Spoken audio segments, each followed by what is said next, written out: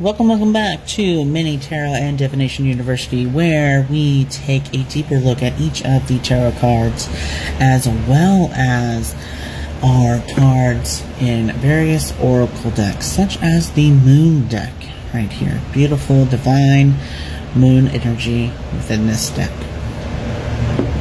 Before we begin, I would like to invite you to the link in my bio, which has these wonderful note pages for you to download free of charge. I highly encourage you to take notes, even if it's not with this particular note page. Take as many notes as you want. I do want to invite you to download. It's free of charge again. Enjoy, share with your friends, learn, grow, and use the tools at your disposal. Now we step into our Death card.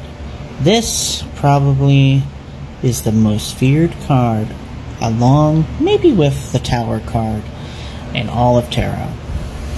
Those were immediately shown in several decks.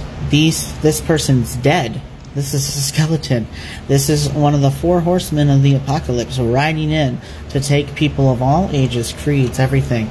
The only people who are not afraid of death are the man of the cloth and this child. They look death head on. But do not be fooled by this card. This card is not about physical death. It is mainly about spiritual death, transformation, and moving on. You're having a rebirth moment when this shows up.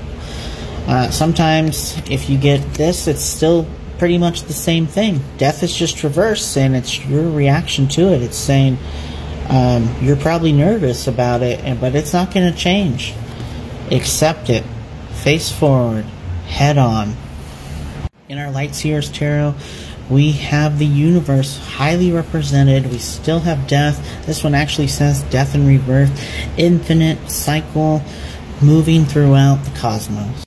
In Tarot of the Divine, we have death represented in a Norwegian fairy tale. The White Bear King Vailmon. Still, death comes for us all. This is a king, came for him. And in our Angel Tarot, we have death represented to us as Mumia, who is God, the end of the universe. Endings and rebirth influences health and longevity. I hope that you have a wonderful night and continue to explore and change and transform along your path. Everything is an endless cycle. Have a wonderful night. I love you. Hariom.